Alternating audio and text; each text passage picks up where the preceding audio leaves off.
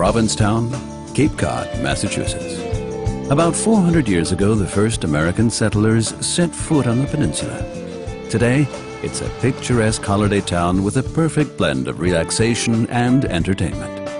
This is where the story of Mercedes Cab began, a quite exceptional cab company. Ricky Macara is the founder of Mercedes Cab, and he came by his first taxi by chance. Back in 1983, I began. I was a fisherman at the time and put away some extra money to get started.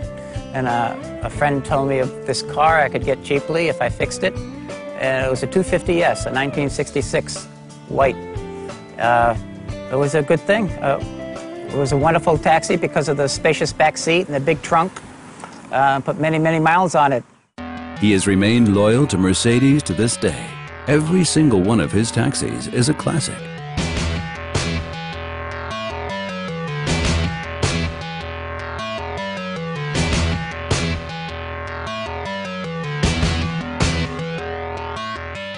$243,000 miles. 170,000 miles. 212,000 miles. 381,000 miles.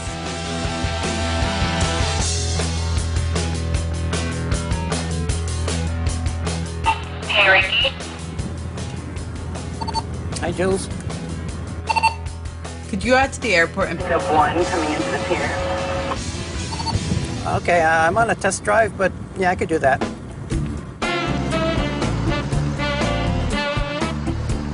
When I started, Provincetown was still a fishing community, but dwindling. And it was shifting to become more of a tourist town. What really changed this town a lot was the whale watch industry.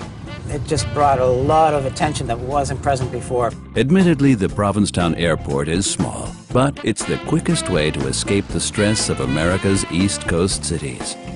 For Hillary, the visit to Cape Cod means total relaxation, and it starts immediately upon landing. Having a good summer? Good. Thank you.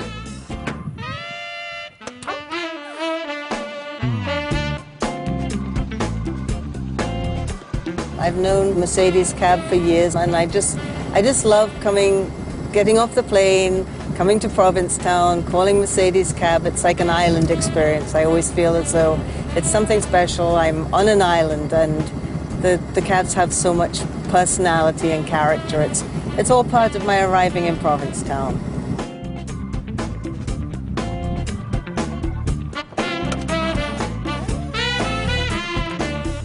For Ricky, it's important that his passengers arrive relaxed, matching the easygoing atmosphere of his hometown. Provincetown's a great place to live. It's people live here with a live and let live attitude.